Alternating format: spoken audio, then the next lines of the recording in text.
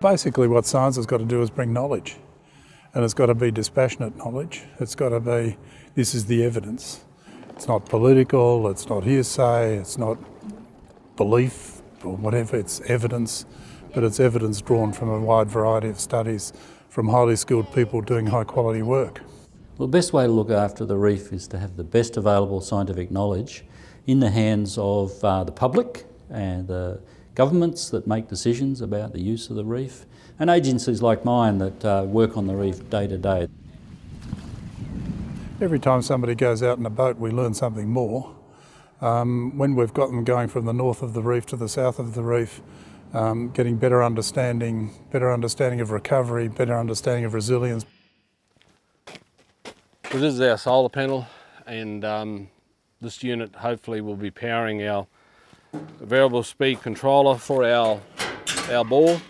Everything, I suppose, that we do is based on the science, or the best science we can get on that day. It's got to be based on good science and factual information. You know, like everybody can drag reports from all over the place to say whatever they want to say, but you know, getting good information to those guys so they can understand what the issues are, and more importantly, find a pathway to a solution that delivers the value.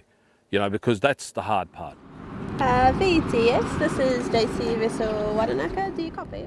This research that I'm doing here in Townsville at the moment, that's on the inshore dolphins. Dolphins are a really good indicator on the health of the reef, the ecosystem and coastal systems.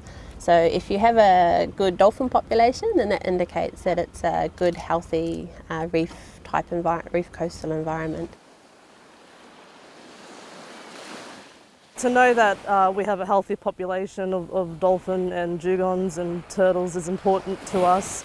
Funding from the Australian government through this project allows us to be able to get out on our sea country a lot more, get to know our species out there, our animals and our plants.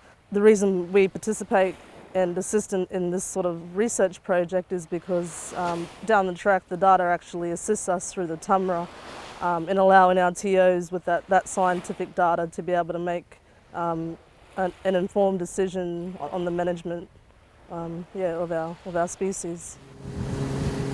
I'm personally committed to really good science being well used, properly used. I think there is a lot of good science being done, and the group that I chair has people from all sorts of scientific backgrounds and social sciences as well.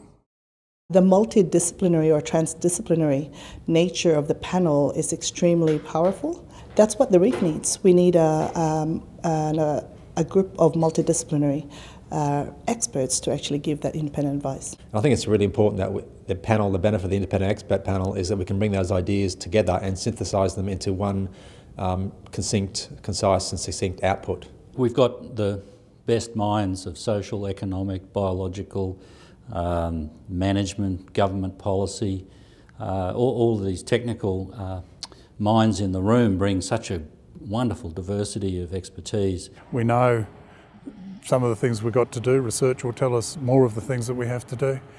And I think as Australians, as Queenslanders, as scientists or farmers or tourism operators, as global citizens, we've got to do it.